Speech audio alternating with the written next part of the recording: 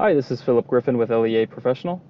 Today I'll be doing a quick demonstration on how to enroll for text and email alerts from your LEA Cloud account.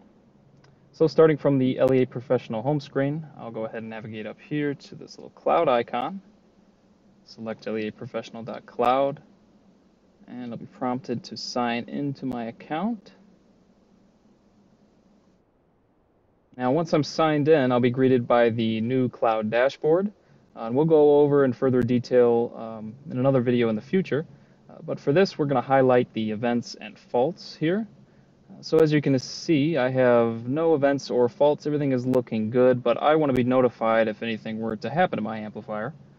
So I will need to create a new contact. To do so would be in the top right-hand corner, this little hamburger menu. And I will select Contacts, Add Contact. And then you would just enter in your information here, or the information of the person that's going to be receiving the notifications.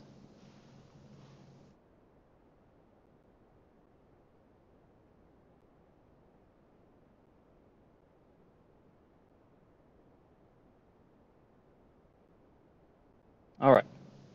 Now at the bottom of this, you can see that you can select which notification types you want to receive. So there's critical, which are faults or events resulting in loss of audio. Warning, which is an external event, but audio still passes. Or informational messages such as firmware update success.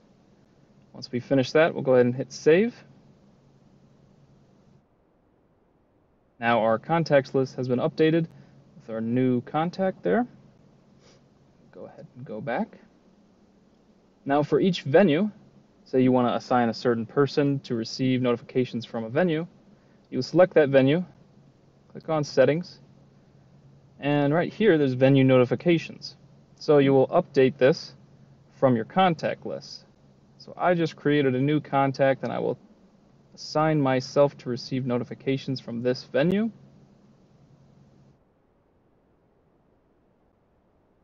And there it is. It's really that simple. And we will show some examples of what the alerts look like, both text message and email.